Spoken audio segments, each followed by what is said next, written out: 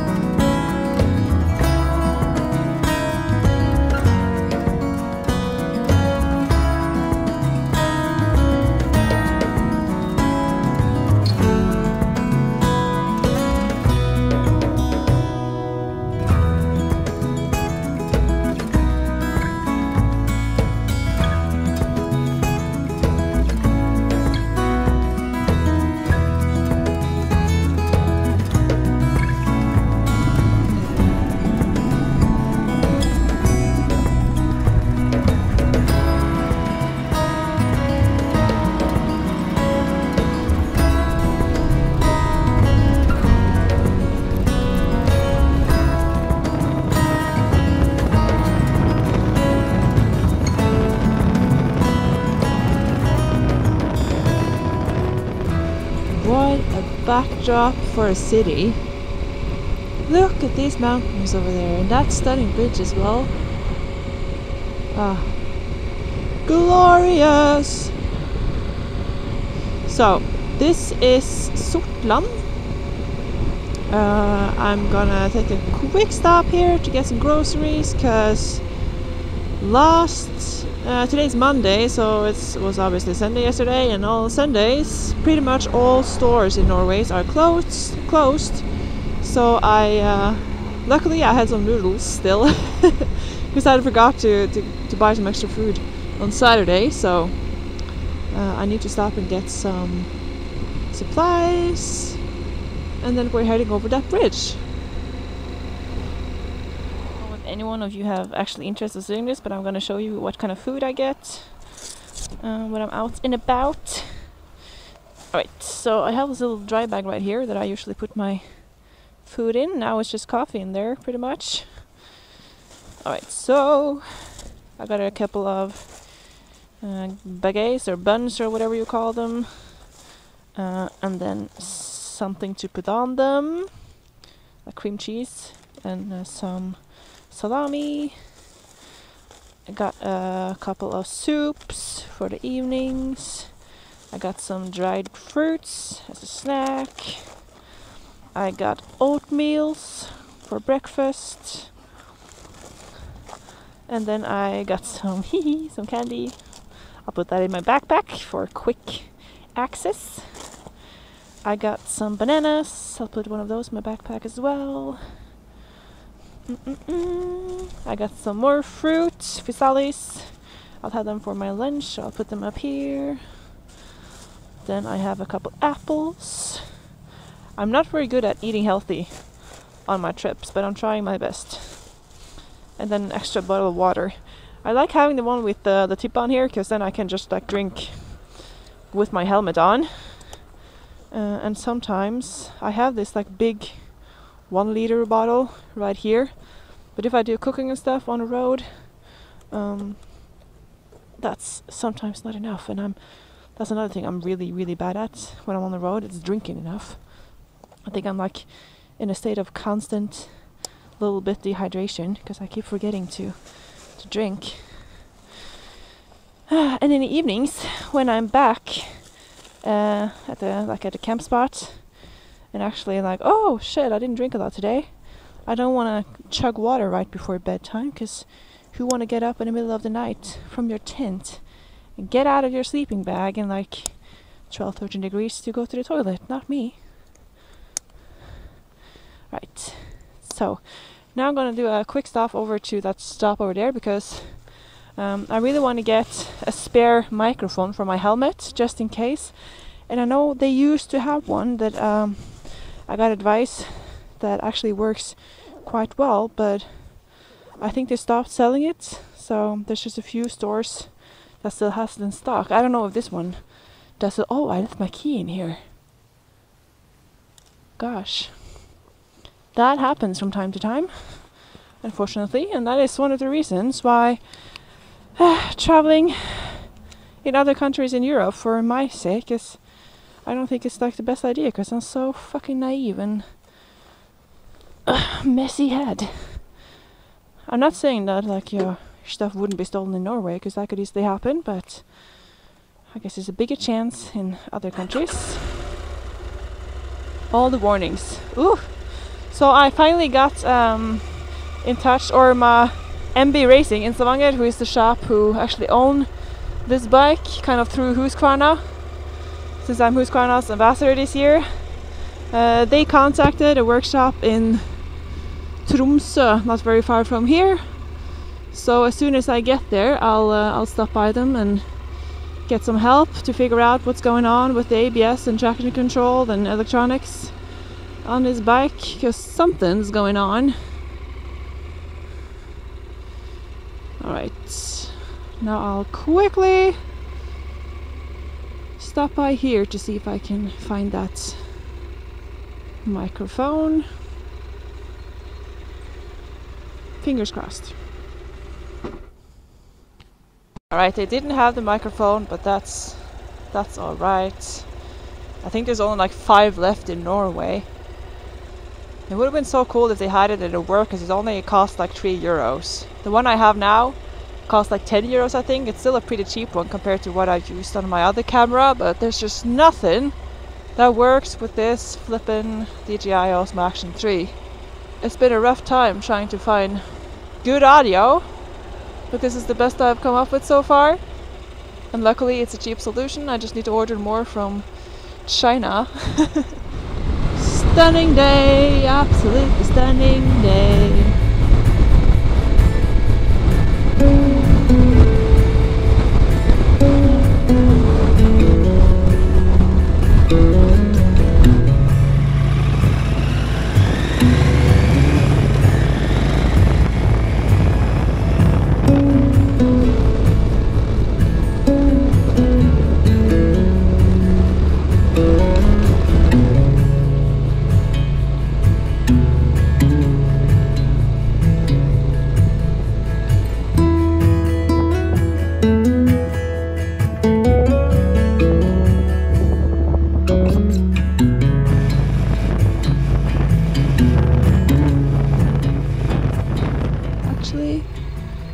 We're gonna turn around, because there was a really nice little restaurant cafe place just a kilometer back here, and they had benches outside, so maybe I can just get a coffee and eat my lunch on one of their benches. Here we are. Øya Friluftssenter, I think that translates to wildlife center.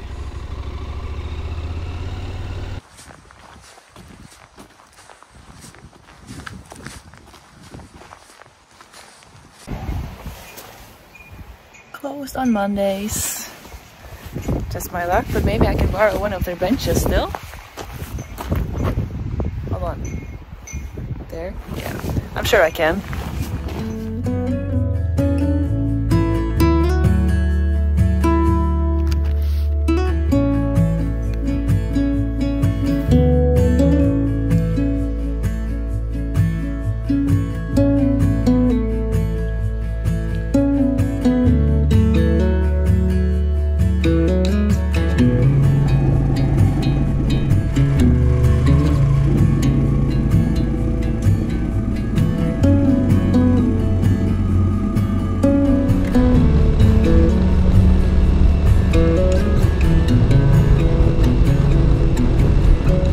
This bridge looks like if I just have enough speed, I could take off and just fly away. I don't think I'm going to though.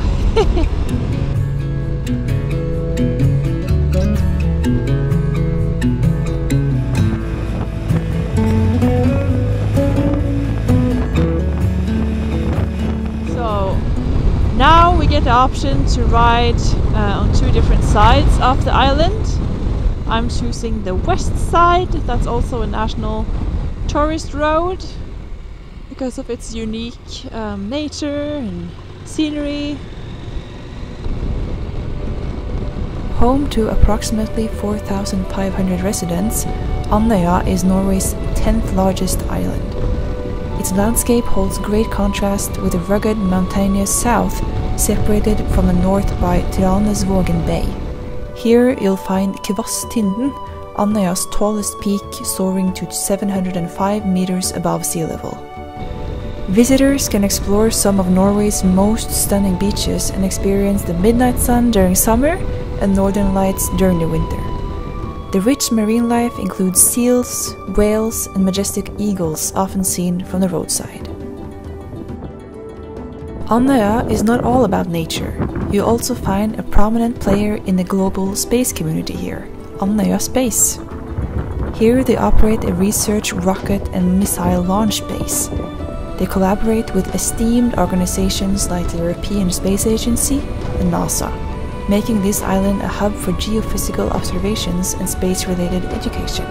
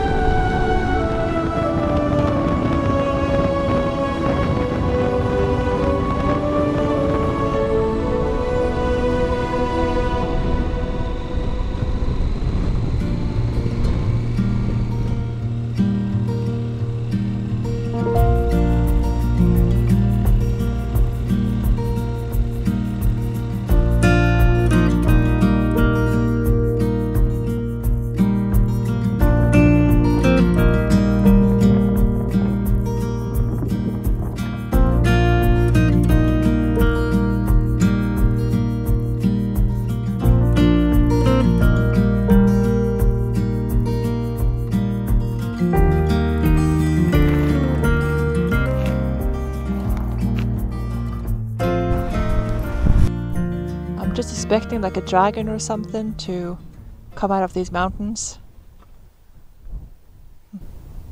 So cool. There's a lot of like space things here.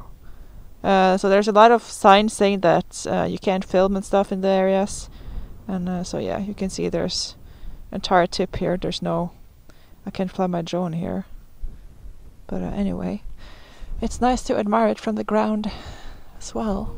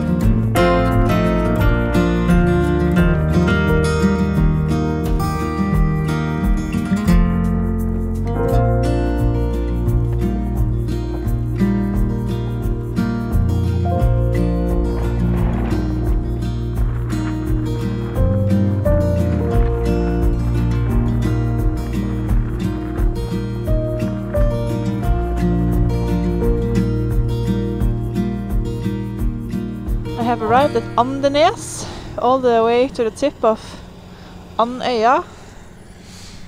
And my ferry doesn't leave in another 1.5 hours, so I think I'll find a place to sit down and have a coffee or something. Oh crap, the key. At least once per day.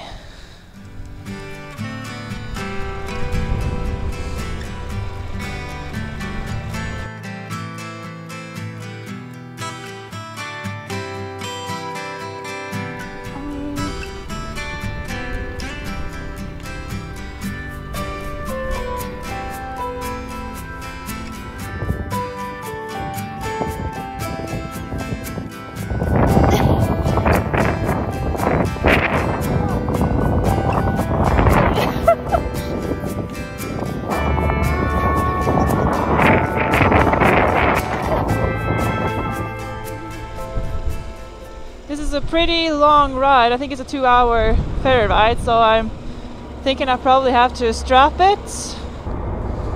Okay, so what I usually do... Oh, those are big. This one is dry. Yep. I usually take one end around like so. Well, that's not gonna work, is it? Yeah, it is.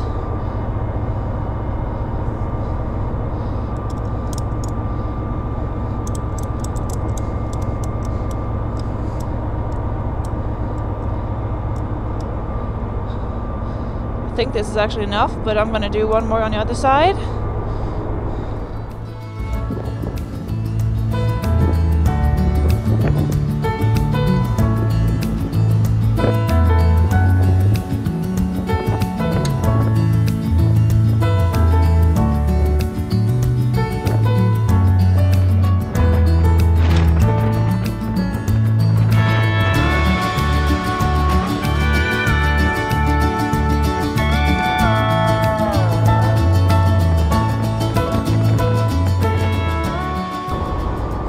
Here we are. I hope you can hear me over all the noise. I'm always so grateful to come down on the car deck to discover that my bike is in fact still standing. It was quite rough sea over the first part. The last hour was pretty chill, but the first part I was like, holy crap, my bike might fall over.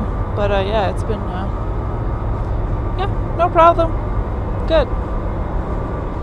Holy crap, there's a lot of people waiting for the ferry going the other way. They are not gonna make it tonight. I think the ferry going now is the last one tonight. So there will be people sleeping here tonight. Oh my god, it just stretches all the way back here. What? I didn't think Senja was that popular yet for tourists, but I guess I was wrong. I'm gonna pull over here and let people pass and just wait a little bit and check out if I can find a camping, etc. Because I don't want to be riding in the middle of this convoyage. Welcome to Senja, a captivating island municipality in northern Norway, often referred to as Norway in miniature.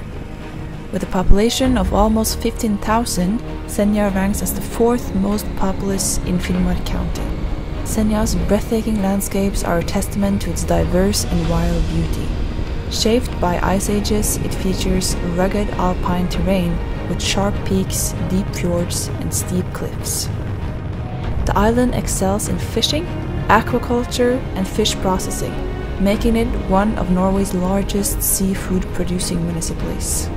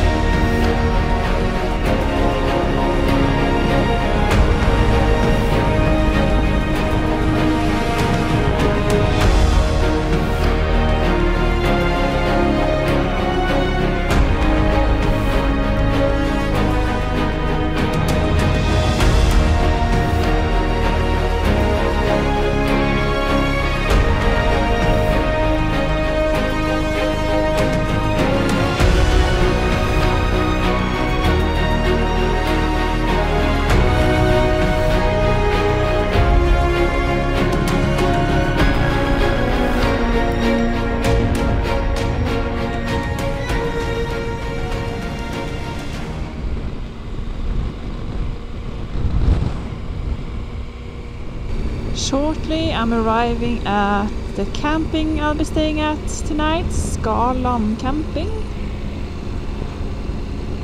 I already booked spot for my tent because there was actually online booking. That's pretty rare. And it's the most expensive one so far, 370 kroners, but that's, at least that's included, here we are, included electricity. Here we are. Where are the tent spots though? It's crowded for sure.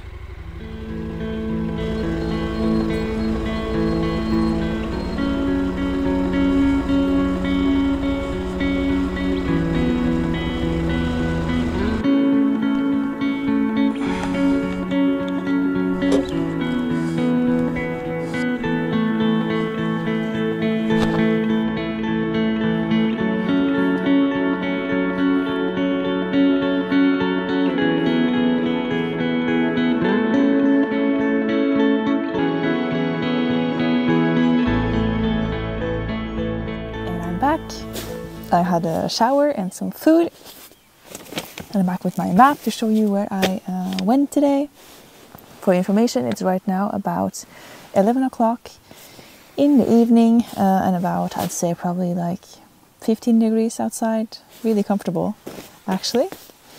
So my route today, last night I slept in Vesterålen, about right here. I backtracked this way, then went into Sortland, which is right on the tip there. Worked my way up here, and this is where I did the west side of Andøya instead of, this is kind of the main road, but this side is supposedly better, and I mean, I can't argue, it's absolutely fantastically beautiful. Then I took the 2-hour ferry across here, arrived in Gryllefjord, and made my way up to Skaland, and right now I'm on Skaland Camping on Senja. The plan for tomorrow is to discover more of Senja. I'll probably do some roads around here. Then I'm not really sure if I'll cross in here and go this way up to Tromsø, or if I'll cross over here and go to Tromsø and perhaps somewhere up here. Because I now have, it's Monday today, and I don't have to be in Tromsø before Thursday actually, because that's when my bike is going to the workshop to check that ABS stuff that's going on, and also my boyfriend is arriving for the weekend, so we'll spend Thursday to Sunday being tourists in Tromsø. I've actually never been there, so that's going to be fun. Yeah. Today was a really, really good day. Finally some sun again and some decent temperatures. It's supposed to keep up like this for the rest of the week actually, so that's nice. It'll be exciting to see if it actually does. Tomorrow also I have to go hunting for a new sleeping mat, because this one I've patched it up 3 times the last 2 weeks, and now again it got a puncture somewhere. I don't know how it happens, because the punctures are not like you'd expect it to be, like on the high points kind of, so when I sit down, like if I sit on some gravel or something it would be a hole, but no, it's like in the seams in here but on the other side. So I don't know if it's just worn out or what it is. It's only 1 year old, so I'd expect it to last quite a bit longer, and it's expensive as shit, because it's one of those that's supposed to, it has an R value of 4.1 or 2 I think, so it keeps you nice and warm. But yeah, I'll see if I can just find a cheap one or something tomorrow, as long as it packs down nice and light and small. That's really all that matters right now. Yeah. Also, I've been transferring files from one of my SD cards. I usually run 128 gigabytes SD cards in all my gear really, except my drone. I think that is 256 gigabytes, and it takes about, for my helmet camera, it takes about a week to fill up 128 gigabytes, and to transfer it to the computer takes about 2 hours. So I also have, I actually transfer it directly to a little hard drive, SSD drive that I got with me, which is 1 terabyte big. really nice and small. It's a Samsung Shield something, supposed to be really nice and durable. So yeah, that's what I've been up to, and now it's time to go to bed and get some sleep. But first I'll inflate my sleeping mat for a third time this evening. Alright, anyway. Thank you for watching this episode. I hope you liked it. It was a really enjoyable day, so I hope you enjoyed this too. And I hope I'll see you again in the next. Bye!